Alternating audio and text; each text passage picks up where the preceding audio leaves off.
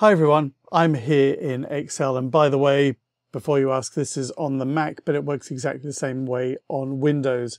And what I've got is a bunch of jobs I did for a client over here.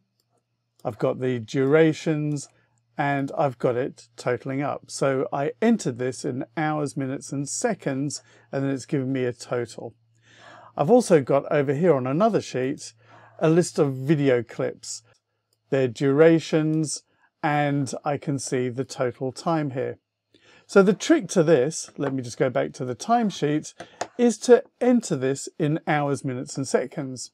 So let me just do this again in the other column just here. And what I do is I type in, say, the 32, and I need to put these zeros in here. And the same here for this one over here, and so on. And I can go down and then I can just use my sum to just total that up. So I can type that in and highlight it. You could use your kind of auto sum, although the auto sum does have a bit of a problem. Let me just show you. So let me just get rid of this over here and let me just click on my auto sum, and you'll see it hasn't selected the right things here. If it was just numbers, it would be fine. So that's what you have to do. I'm going to the video one here because I want to show you over here exactly the same thing. And you might be asking, there's no hours in this, so why do I need to put in the leading zeros for that? So let's just try it. So let's just do 32 seconds. So I'm just typing the 10 in. Whoops, held the shift key down too quickly. So 1:45. Whoop, let me just do that again. 1:45, and no zeros in the front there, and it puts in the extra 0. Let's see what just happens when I do 25:32, and this is where it kind of goes wrong. And I can tell you it's when it's anything over the number 24. So it's obviously got something to do with, you know, the 24-hour clock. So if I do 23:59, that's fine. Do 24, boom, and it's not right.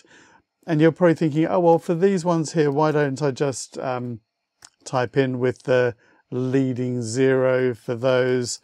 But actually, it's best to keep it all consistent, because look what happens now if I try and total this up. So let me click on my auto sum. It's picking this one to the side because it's closest. Highlight this.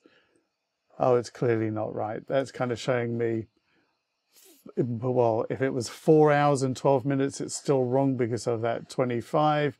If it's also because of 4 minutes and 12 seconds, it's clearly not right. So my advice is put the leading zeros in. You don't have to type both zeros. You don't have to type in, so in this one, you didn't have to type in the 01 either. So that's how you do it. So totaling up things where you've typed them in hours, minutes and seconds, so you can work out durations, total durations, well, that's how you do it. It's just simply typing it in correctly. Thanks for watching. If you do like this, please do like, share and subscribe, and come back for more.